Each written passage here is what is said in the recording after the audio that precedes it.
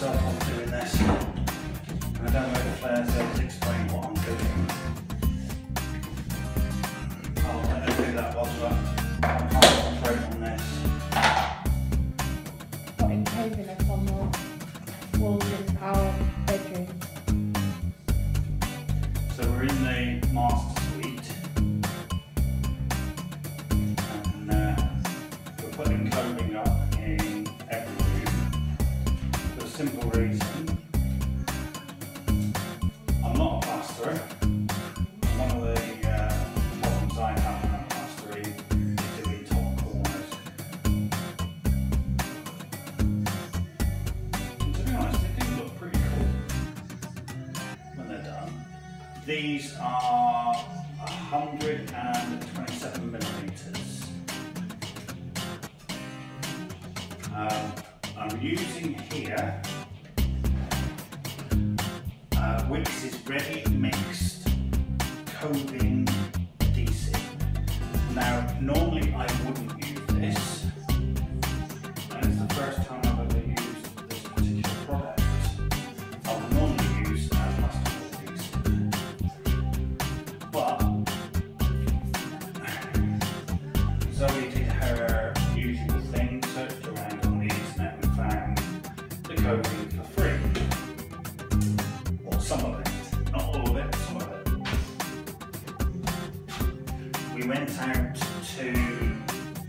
take a look at it and pick it up, and the gent that was giving it to us gave us a full tub of unused adhesive, and to be honest, I absolutely hate that stuff.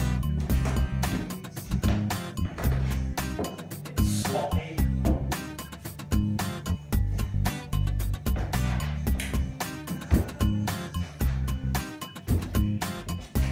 Messy.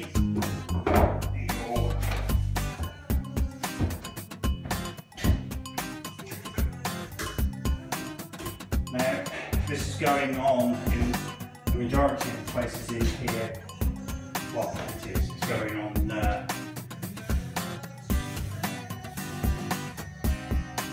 going on to fresh plaster. So I'm just dampening down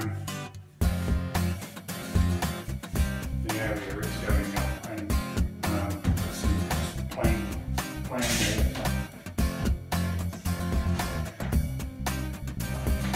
I've got some nails in my pocket.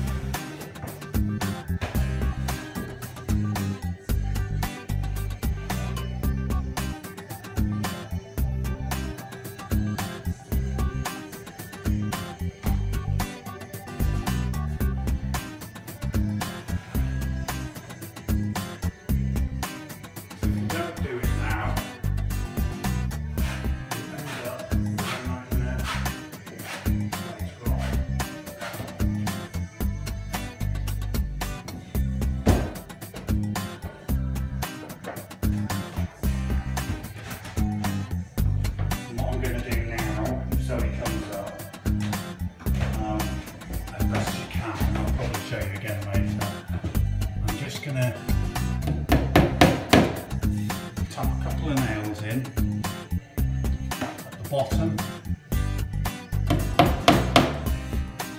and at the top.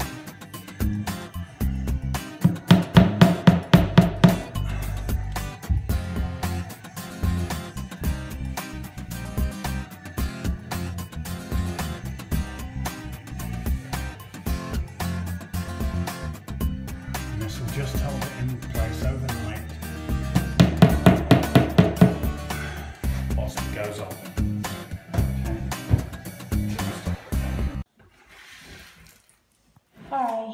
putting the last long piece of coving up in the master bedroom using the Wickes ready mixed Cove adhesive. As you can see from the previous videos, we already started the room. So Alex is just putting the last long piece on that wall.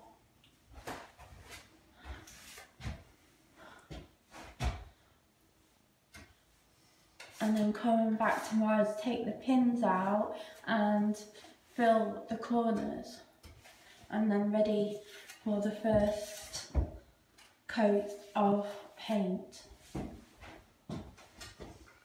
The reason that the corners have gaps in is, again, like I said, for the bathroom.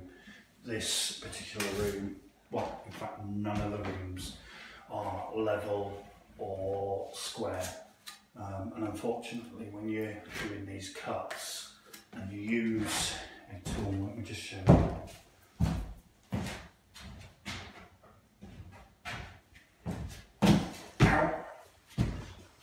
You use this coving tool from Wickes, but I will be doing a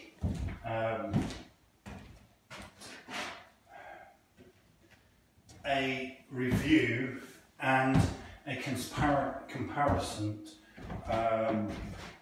cutting the coving using this particular Mitre saw, this tool here, and another one that is specifically for coving that I'm waiting for it to arrive. But I will also be doing a comparison with using this particular stuff, which is the Wickes ready mix. The Wickes ready mix, and a board adhesive. Let me tell you a bit about this. It works, I'll give you that. It's very runny, and you do have to put the pins in place in order for it to hold. Then you have to leave it at least overnight for it to go off. And the way I particularly put it on is I run 2 filler knives,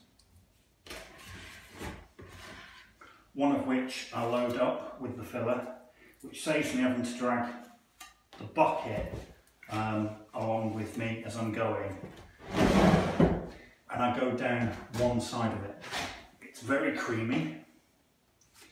If you get it on the coving, you need to get it off straight away, otherwise it stains the coving. Yes, it won't show through the paint, but you don't get as smooth a finish. And then you have to go over with a sander, sanding it by hand. Sorry about the ums, I know I'm going to get told off for it, but I'll try and cut them out.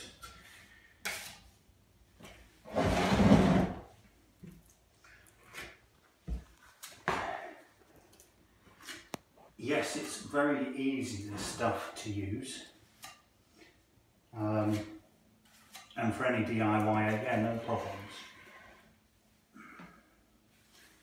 But compare it to a plasterboard adhesive, bearing in mind that this stuff that I'm using is made in exactly the same way as plasterboard is made.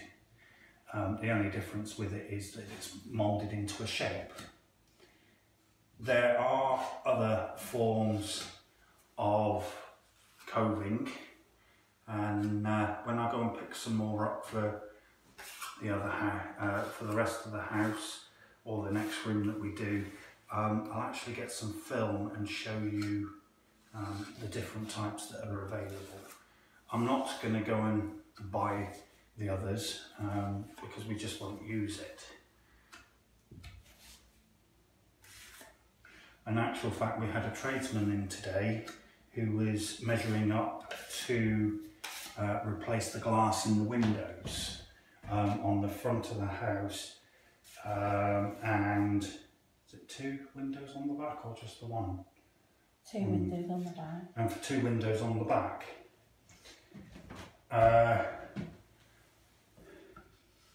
And his words were, "God, aren't you brave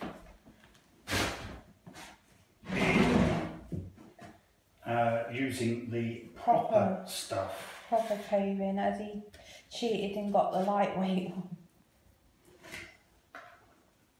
No, I've not used the lightweight stuff. And in actual fact, as I said earlier on, this is the first time that I've actually used or done coving.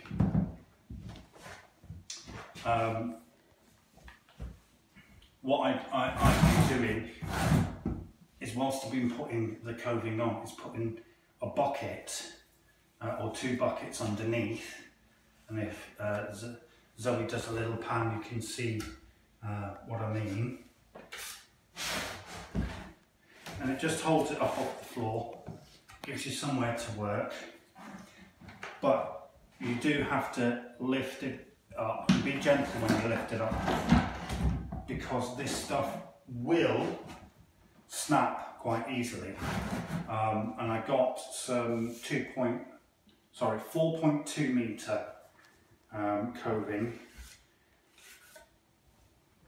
made by, well, they call it Gyprock, but made by British Gypsum.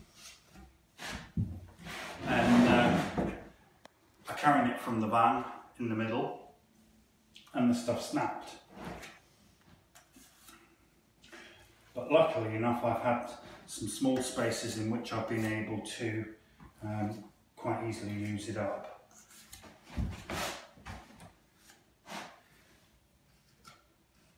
This tub holds 6 litres. I'll try and work that out in gallons and etc. But I think it's 4 litres to a gallon, so it's about 1.5 gallons.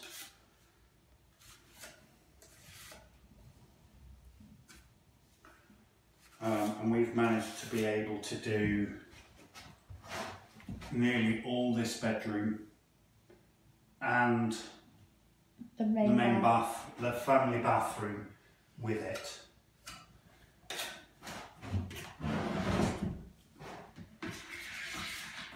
Would I buy it? No. No, I don't think I would. It's 28, I think. £28 a tub, compared to the board adhesive, which is £5, £6.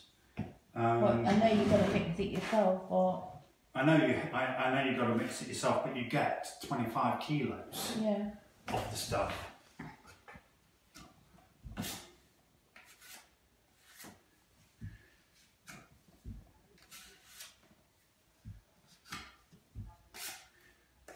Once I've put this stuff on, I will have to stop the recording. I'm afraid we don't at the moment have a tripod for the phone. I will be having a look this evening to see if we can get one at a reasonable price, so that we can put the phone on the tripod whilst we're doing things together.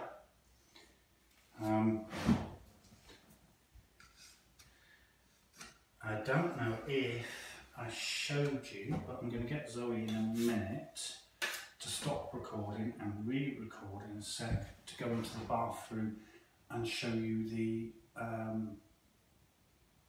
bath surround, because I completed that last night and put it on, put the bath in and leveled it, but make sure it's on a separate recording there. this is what he's done. Ready to start tiling. the back of the bath.